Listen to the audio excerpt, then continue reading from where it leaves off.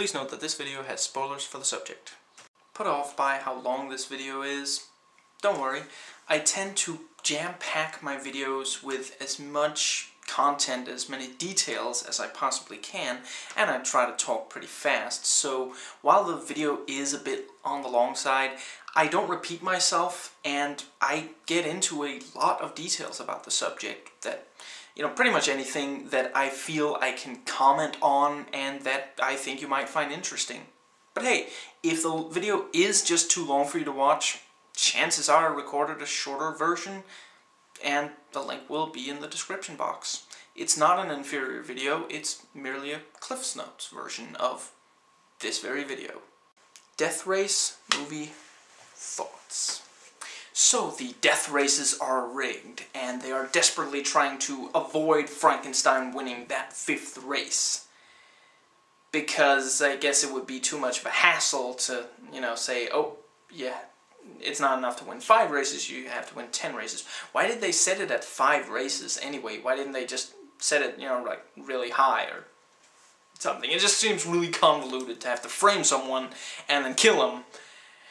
How many prisoners are they gonna go through? How many different people are they gonna find to keep from winning that 5th and final race, just to make sure? What if Tyrese won a couple more, and then, well, if he's not the fan favorite, I guess it's fine to just for him to disappear, but yeah, what if there got to be more fan favorites? What if they couldn't eventually fake them? It's a ridiculous amount of effort to put into it. The people watching will probably just deal with it, if they could be put off by that little. They're not that faithful of a viewing audience anyway. So, I don't know if it was the cut I watched, but we don't actually see what it is they saw on that tape. I'm guessing that it was that the wall was thin or something, or at least that it led directly to the bridge. And let's talk about the bridge. They didn't at all think about how easy of an escape route that would be. They're racing cars, and they have a straight bridge leading out of there with a fence to stop people. Sure, they've got 50 caliber, machine guns, but so do the other cars.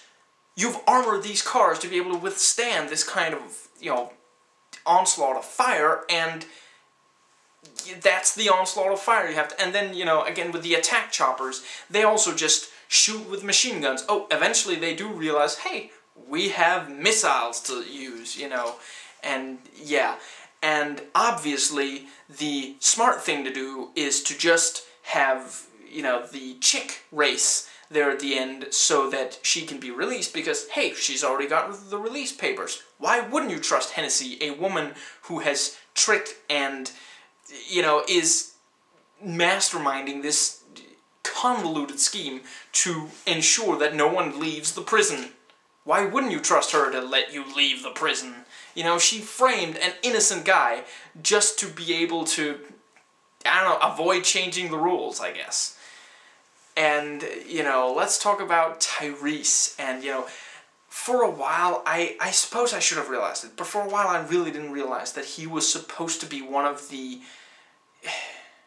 appealing ones, I guess. It's never even made clear if he's gay or not. I don't personally really care, but I don't see a reason to bring it up if you're not going to answer it. It's like with that other guy who was, ready for parole, and it's like, what are you in for? Oh, a bunch of stuff. So what about you, character that we already know why you're in here?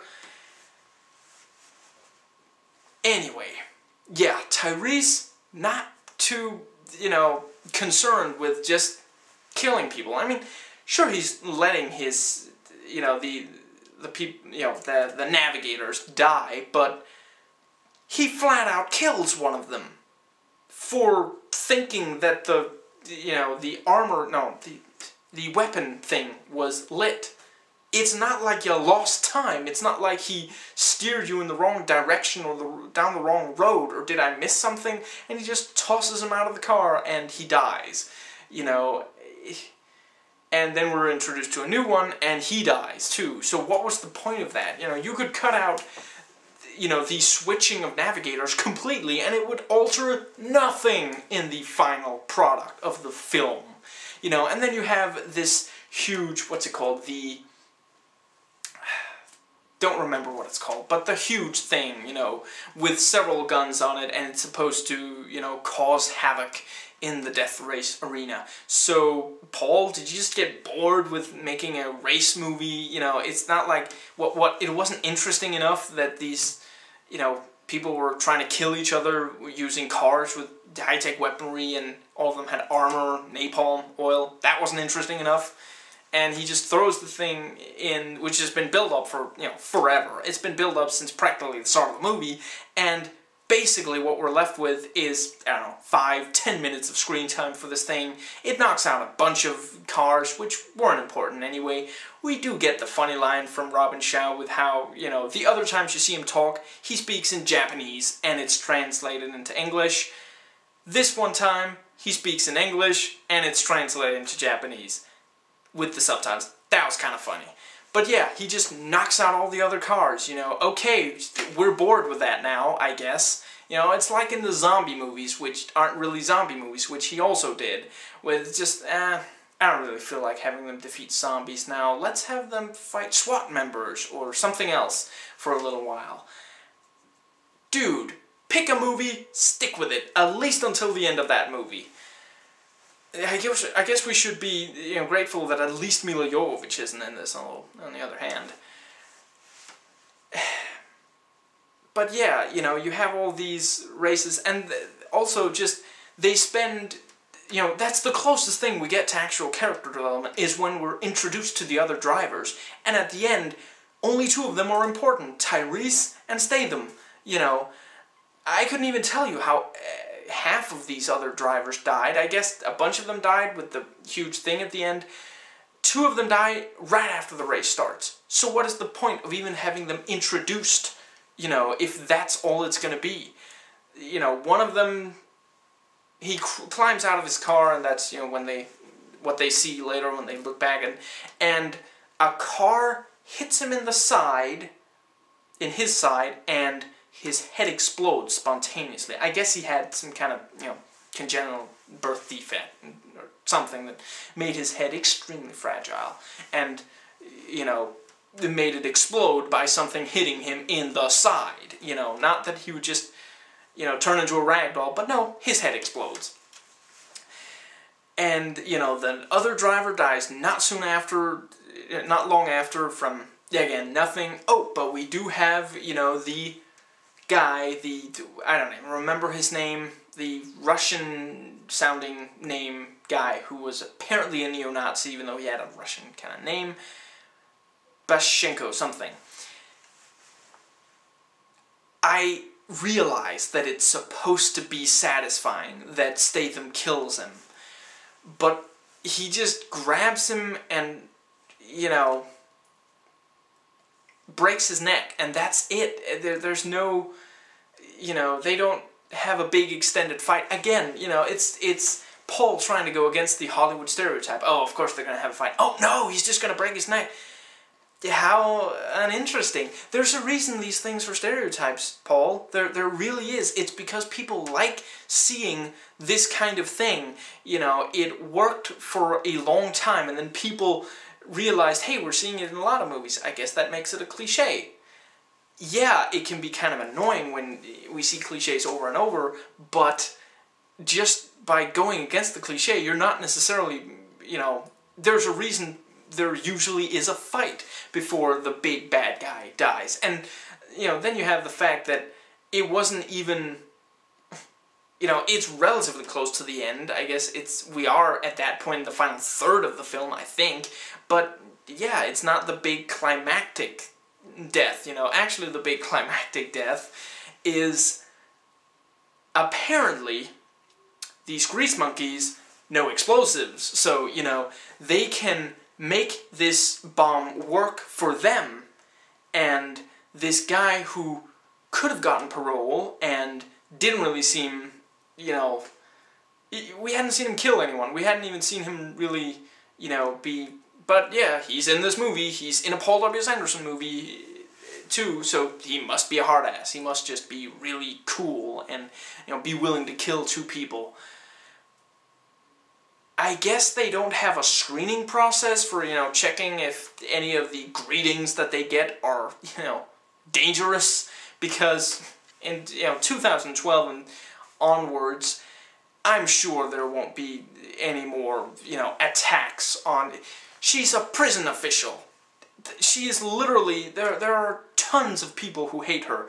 It didn't even have to be from inside the jail. It could have just been, you know, a family member of someone she framed, or even not that, just, you know, a family member of someone put in her jail who might have even deserved it, heck, you know. But of course, they, you know, and they obviously get to, you know, mess around with their own weapons as well. I'm not saying that that didn't happen in the movie. That did happen in the movie. It's illogical is what I'm saying. Why don't they just have the police, you know, fix up these guns instead of, yeah. And obviously they weren't gonna, the Grease Monkeys weren't gonna spot this huge frickin' block of a C4 explosive or whatever the crap it was, smack in the middle of the... You know, what they should have done, and this is so obvious, I shouldn't even have to say it out loud, is they should have planted that thing, like, a moment before the car drove off. Like, you know, force it into a lockdown, and just plant it, and then the car should have run off, or something. But, yeah, obviously, that's not what we're gonna do.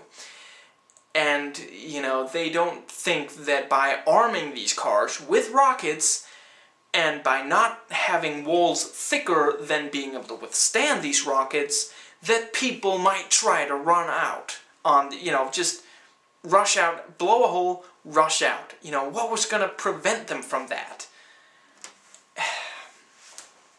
And, you know, presumably all of the police in those cars, you know, he dumps his tank, his, you know, gas tank, and it blows all the cop cars away.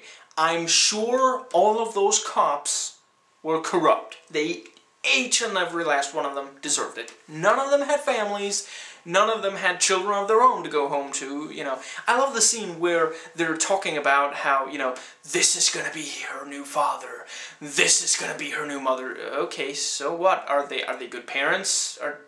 You're saying they're going to beat her? What? Oh, what is the tension here? Is it just, you know, the frail male ego of, well, it's, you know, half her DNA is mine, so she belongs to me. I have to raise her, even though I, you know, beat up riot cops and hang out with ex-criminals after I've gotten out of prison. You know, he doesn't even seem to mind that Tyrese killed people for no good reason, you know, and, yeah, hangs out with the girl who was already supposed to be able to leave. Why did she stay if she was allowed to leave? You know, they just throw that in there. Oh, wait, you know what? We have 20 minutes of movie left. I should probably tell you I can leave this prison anytime. Funny story. You're not going to hear it in this movie, but yeah, I can leave the prison anytime, so should I pretend to be you so that, you know, and the mask gets one final use, you know.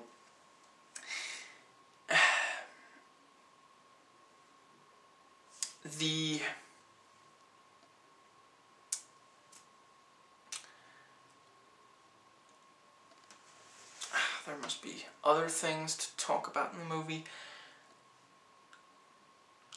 I love how the wife character is just seen for, you know, 2 minutes or something, and then never really, you know, she's like referred to, but there's never like he stops and wonders, oh, I really miss that about you or something. You know, he has no qualms about falling for this new girl who was trying to kill him and, you know, helped kill the previous guy. That's also never really, you know, oh yeah, I rigged them, so, you know, you trust me now? Okay, good.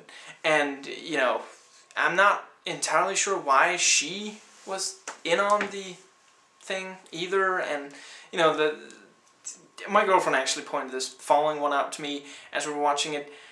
She's watched the film before. I don't know how she got through more than one sitting, but anyway, right after it's told that, you know, hardly anyone's gonna know that you're really Frankenstein, or that you, yeah, that Frankenstein's dead, and that you're posing as him.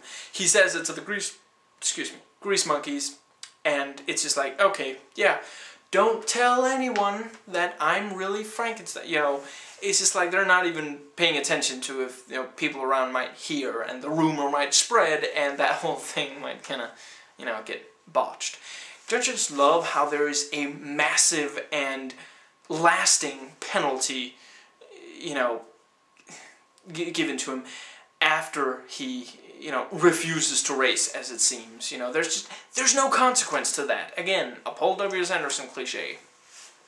You know, and it's not too bad of a moment when he's, you know, threatening, I'm gonna hurl you up into that thing the way we did with the napalm.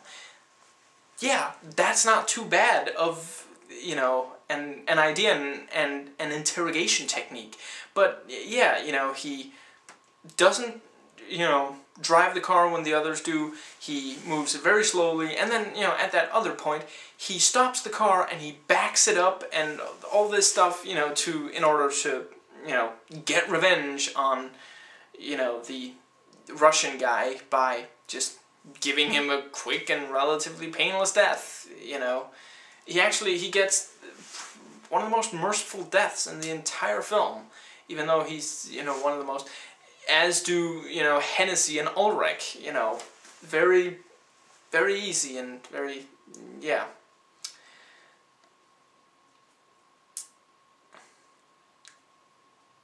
One thing I do kind of like is that once the film gets into the jail, it stays there. You know, there is this sense of, you know, until they are breaking out on the other side, that there is this sense of isolation to it, that, you know, you don't know what the outside world looks like, you know, once Statham gets, you know, caught.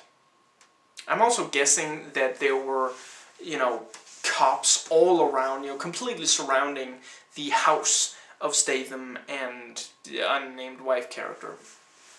She might have had a name, but, you know, she was in the film for 2 minutes and then forgotten.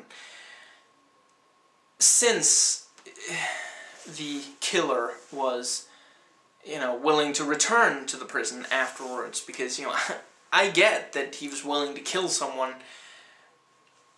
Yeah, that he was willing to kill someone, but why does he return afterwards? Does he just like racing that much?